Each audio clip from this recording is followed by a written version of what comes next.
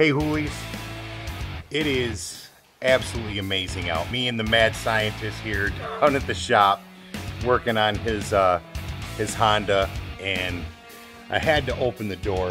You know, I mean, of course, we got the motorcycles here to play with, and this Honda here that we're reassembling. We'll let you know how that goes. But then I looked out the door and I saw, well, first I heard the beautiful sound of dripping and melting. Oh, and I got a little bit hard, I won't lie. And then I stepped out and I see this glowing ball in the sky. Yes, and I want to go for a ride. I really do. I'm really considering firing up a bike and going for a real quick ride. I mean, of course, I got room here that I can rinse the salt off right after I get back, but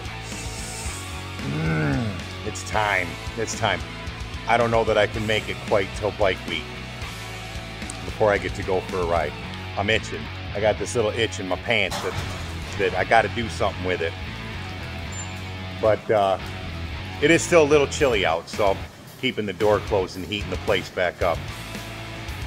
All of you who are tempted to go for a ride, at least here in Michigan, still ride safe, be careful. We don't have it as good as everybody else in all the other parts of the country where this is an everyday thing. They get to see sunshine on a regular basis. Ride safe, keep the sticky side down.